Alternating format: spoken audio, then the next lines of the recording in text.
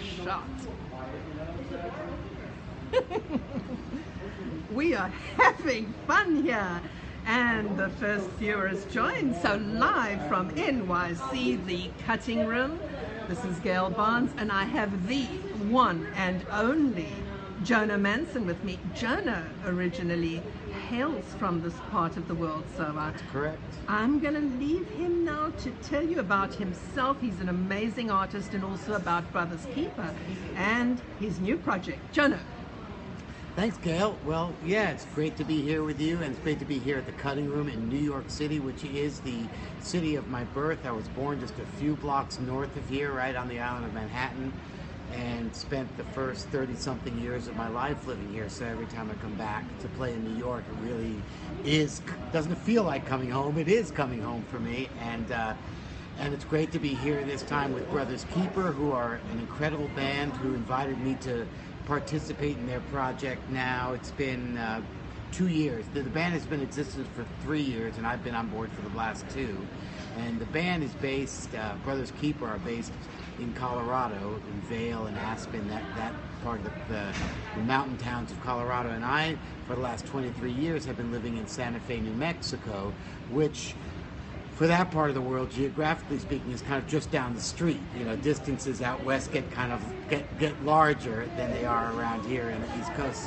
So they invited me a couple of years ago to join them for a series of concerts in Colorado, and we hit it off really, really well, and then decided to continue to collaborate. We wrote, they came down to my studio in Santa Fe, where we wrote the songs that wound up appearing on the album, which we put out this last year. And we're continuing to work together, and I'm really feeling blessed to be a part of this project. So it's been a fun adventure, and the road, we've got a lot of road ahead of us too. So it's feeling good. And you've been touring now with Moon Alice and Dewey Yes. Decibel System, so tell us about that. Well, this is, this particular tour is really special because, there's so many great musicians involved in each of the bands, and there's such a spirit of camaraderie and collaboration. And as a matter of fact, last night, for the first time, we actually on this run, we started jamming with one another and sitting in together. And it's also such a great bunch of extremely talented musicians, and also just great people. So it's like being on the road with a whole band of brothers, and obviously, also Jason Crosby, who's a member of Dewey Decibel System, and also plays with Moon Alice, is an old friend of mine, and I have collaborated with him on and off for many years prior to this experience. So, and Jason's also playing with us. So that's another element, sort of like a common link that goes back even before my involvement in Brothers Keeper or this tour. So yeah, it's really a great situation, and Roger and the rest of the guys in Moon Alice are so welcoming and so inviting, and it's such a great organization. And also the way these things like this interview and the podcast and all the web streaming that comes along with their organization is so well organized and so well orchestrated that it's such a great use of the technology we've got available to us. So being a part of that is a great thrill too. So all in all, it's a win-win-win situation for all of us, I think, to be involved. And we're also bringing our various audiences, depending on which market we are, where we're playing. Some of us, one group will have more fans than the other, or we're turning each of our fan bases on to the other band. So it's a great opportunity to help grow our respective fan bases through this collaboration. So it's really, really a unique and wonderful experience, and it's the kind of thing also that doesn't happen as often, I think, in the music world as it possibly could. There's a lot of groups, unfortunately, because the music business in a lot of ways has become tighter and in some ways more difficult than it was in years or decades past. Some bands have a tendency to start to feel more territorial about their work or their fan base, but I think this philosophy of working together, playing together, touring together, and sharing is really the way of the present and the way of the future. It's the way we're all going to survive and thrive, is by collaborating and cooperating and helping one another on this level. So it's awesome. Wonderful. Well, Moon Alice is, of course, the way that I first met you. Of course, And, yeah. you know, it's the same on social media. Collaboration is really just good for everyone. So you have a project, a personal project, Yeah. is that correct, coming Yeah. up? I just I just completed my first ever crowdfunding campaign, a Kickstarter campaign for my next record, and you know, that was also an amazing experience too, to use that platform. You know, now that record companies have become more and more the thing of the past, this is how artists, I think more and more will fund their project with support, direct support from their fan base.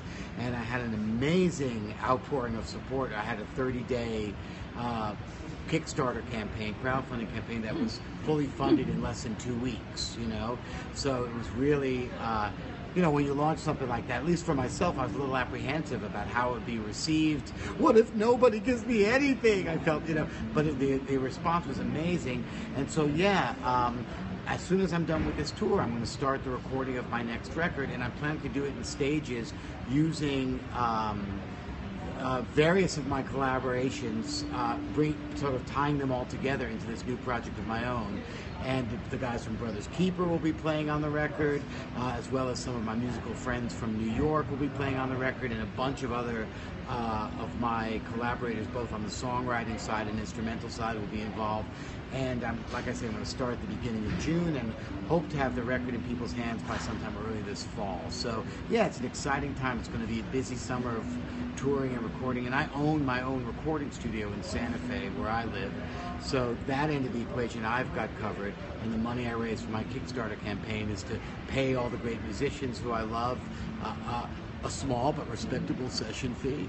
Actually, gigantic, exorbitant session fees, and also to have money for the back end of manufacturing and promotion of the album, which, like it or not, is probably the most important aspect of it, of the financial picture when you're making a record. You know, so I feel really great to be in a position to be fully prepared to do that.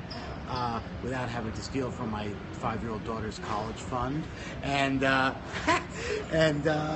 so I'm really psyched about this next phase moving forward. We've got Brothers Keeper's got a lot of exciting touring coming up.